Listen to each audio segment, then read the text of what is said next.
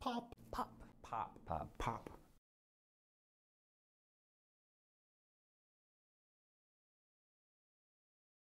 My name is D. Nurkse, initial D. I'm going to read a poem by Nurkse, a poem that I love. It has influenced me a lot. This poem is called Romance del Emplazado, and I'll read this in Spanish and English.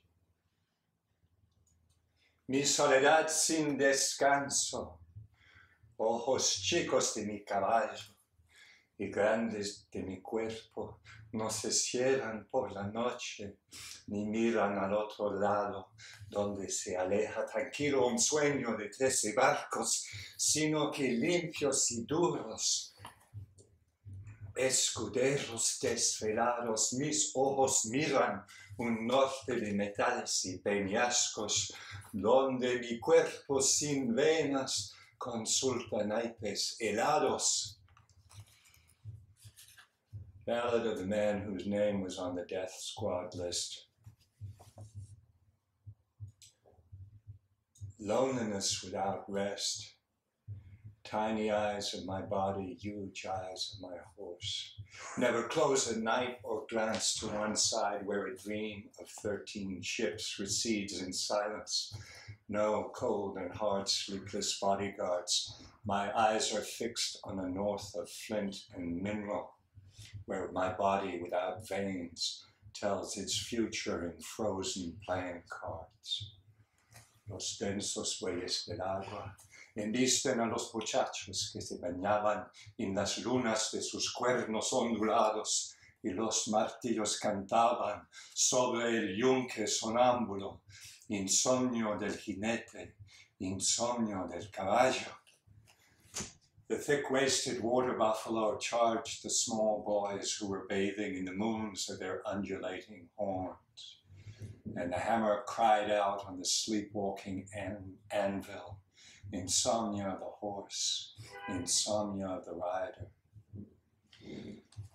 El 25 de junio le dijeron a el amargo, ya puedes cortar si gustas las adelfas de tu patio, pinta una cruz en tu puerta y pon tu nombre debajo, porque cicutas y ortigas te nacerán en el costado y agujas de cal mojada te bordarán los zapatos, será de noche en lo oscuro, por los montes inmantados, pida luces y campanas, aprenda a cruzar las manos y gusta de los aires frías de metales y peñascos, porque dentro de 2 meses ya serás amortajado.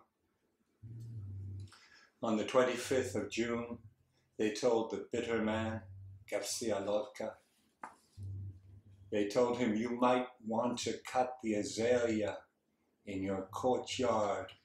Consider painting a cross on your door and putting your name under it, because nettles and milkweed will grow through your rib cage, and needles of quicklime bite through the soles of your boots. It's going to happen at night in the magnetic mountains, where the water buffalo graze in the rushes and dream.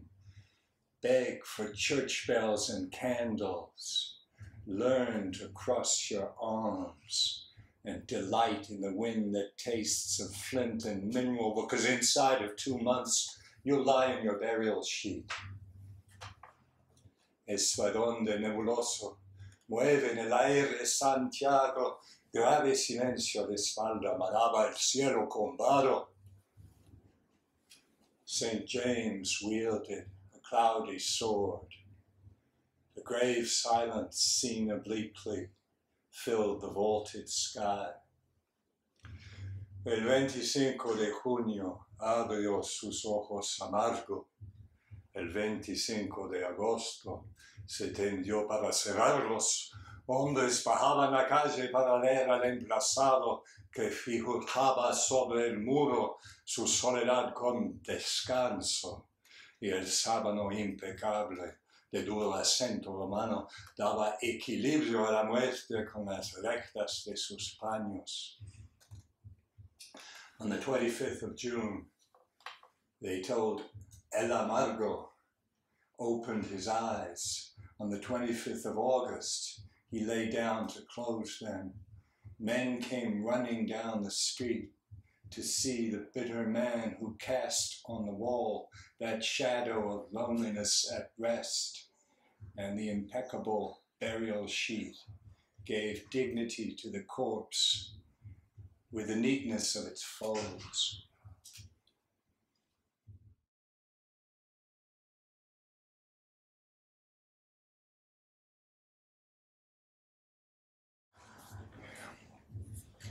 The question is, what did you find out from the last poem you wrote? If I'm going to answer that honestly, I think it might be something to do about toxicity of sentimentality. The poem had a sentimental premise, and maybe I was writing the poem to demonstrate my ability to love. And when I worked through that draft, I could see something toxic about it, you know, an avenue in my life that would lead to resentment and you know, there's an old movie by Buñuel in which there's a fascist character, and there's like a moment where the fascist character is playing the guitar and singing "My love is like a red, red rose," and there's no commentary, but it's a little bit of an insight into some kind of mysterious connection between posited sentimentality and some kind of latent violence. So that I'm talking about an unsuccessful draft where I thought, I don't want to go there. I don't want to go into positing affection if the poem can't back it up.